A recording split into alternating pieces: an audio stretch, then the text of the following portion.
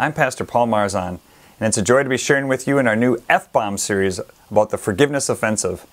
In our session 2 today, we're going to talk about how we all need forgiveness. How we all need forgiveness.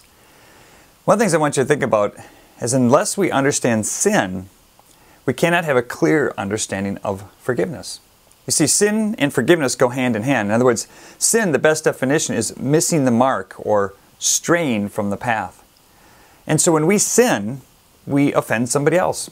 And because of that offense, because we're not doing what God intended, then oftentimes we have to ask for forgiveness.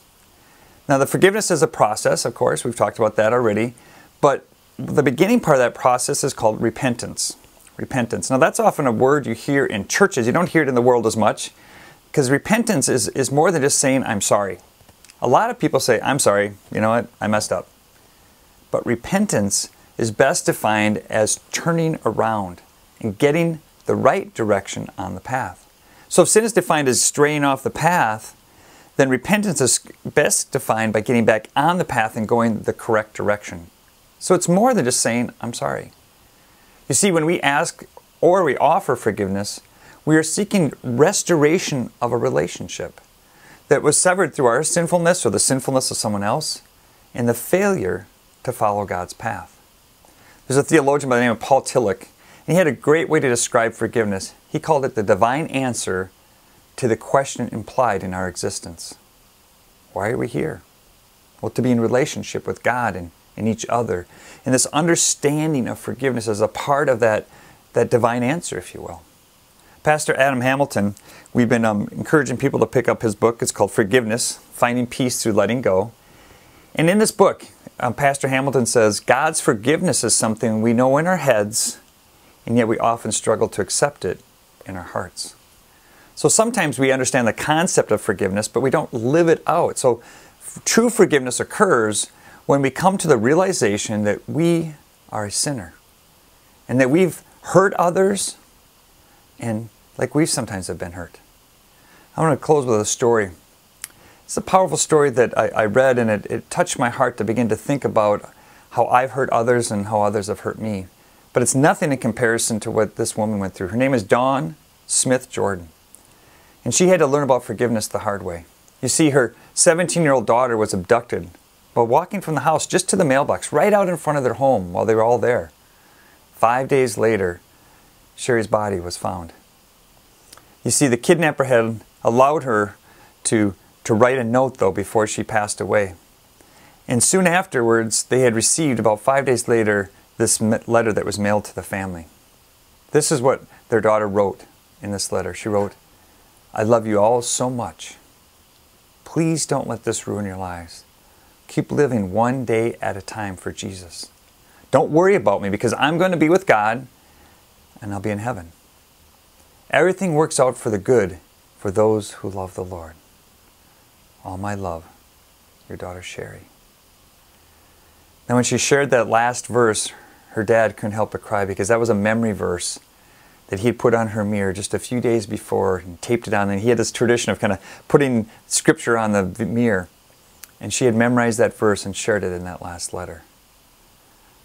Well, the family's nightmare was unfortunately not over.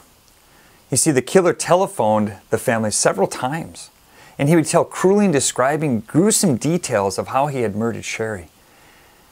They wanted to hang up on him, but they also knew that maybe if they held on the line that they could trace the call or somehow discover where he was or who he was. So ultimately, this act of cruelty caused them to be apprehended and convicted. Finally, they could put the matter to rest. Justice had been done, he had been caught, and they began to move on. But a few years later, they received a letter that would forever change their life. The killer wrote that he'd become a Christian in prison. He now understood how terrible of a crime that he had committed, and he asked in his letter, will you and your family ever forgive me for what I've done? Now think about that for a second. Just stop and ask yourself, how would you respond to that question if you were in that family's place? Well, Dawn put the letter down, and she recalled a scripture that she just recently learned at church. It says, Ephesians 4:32, and be kind to one another, tender-hearted, forgiving each other just as God forgave you. Now, it wasn't easy, and it did not happen overnight.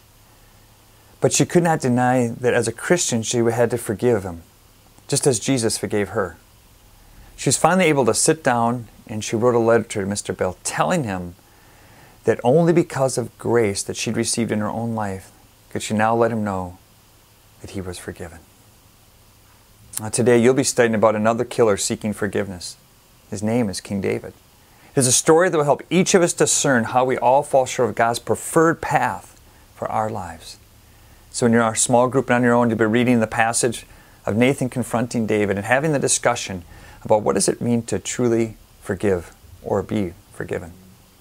Let's take a moment and pray. Gracious and loving God, all of us fall short of your glory and grace. All of us need to seek forgiveness and to offer forgiveness. And it can be such a difficult thing to do. So gracious and loving God, I just pray at this time for anyone listening to this message, anyone viewing it for the first time that maybe never thought about the fact that they were a sinner in need of God's grace, that you'd help them to understand your grace and your love today. We pray for these things in the name of your Son, Jesus Christ our Lord. Amen.